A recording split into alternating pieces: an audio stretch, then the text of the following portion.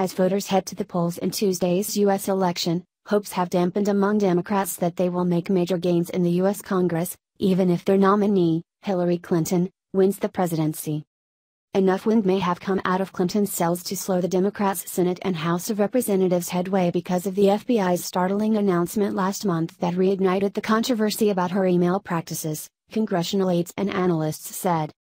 If that is the case, they said, Republicans will likely defend their House majority and may be able to retain some Senate seats long seen as vulnerable to Democratic capture.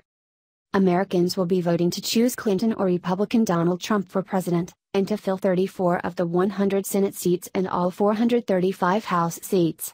Both the House and Senate are now controlled by the Republicans. Polling website Real Clear Politics was reporting no clear trend in polling in key House and Senate races on Monday, with Republicans up in some swing states and Democrats in others. An analysis of Senate races issued on Monday by political scientist Larry Sabato's Crystal Ball Project at the University of Virginia projected the election would end with Democrats and Republicans each holding 50 seats. Continued Republican dominance in Congress could stymie any legislative agenda put forth by Clinton.